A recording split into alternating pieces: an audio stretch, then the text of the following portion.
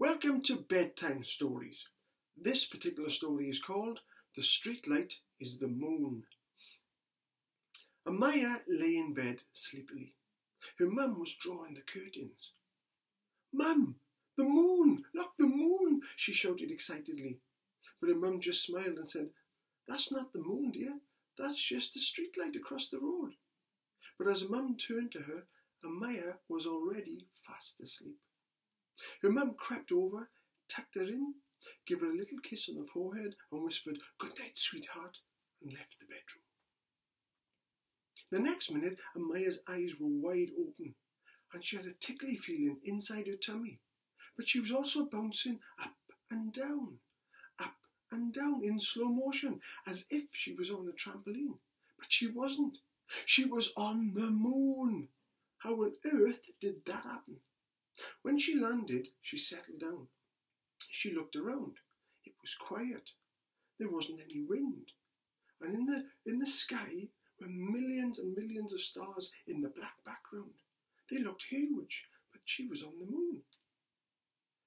Finally, she saw clouds of dust in the distance. And the dust got bigger and bigger as it got closer and closer. And she realised there were creatures running towards her. As they got to within a couple of feet, they all stopped. They had little baby faces and little baby hands, and they had onesies on, and the colour of their skin was blue. They said, "Who are you?"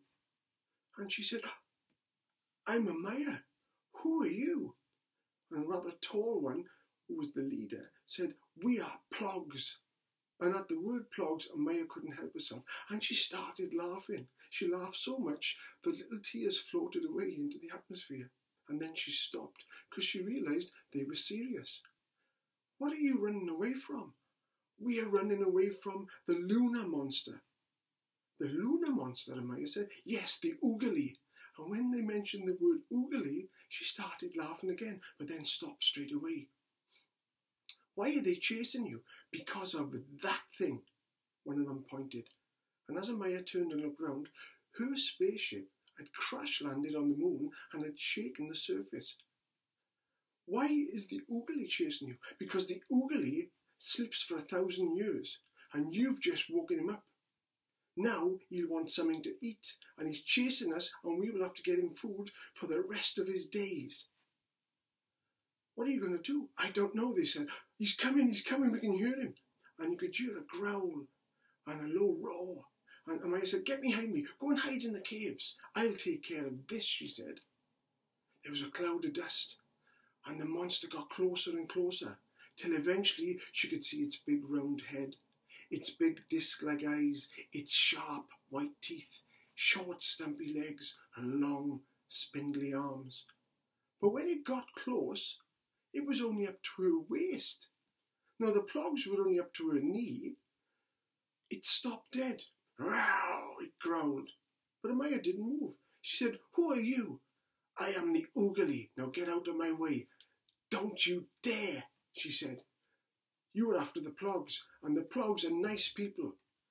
Why don't you turn around and go back to your cave and go back to sleep?"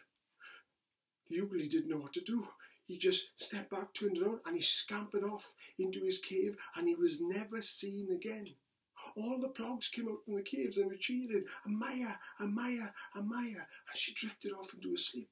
And then she heard, "Amaya, Amaya," and when she opened her eyes, it was her mum. "Amaya, come on, you've got to get up for breakfast and it's time for school."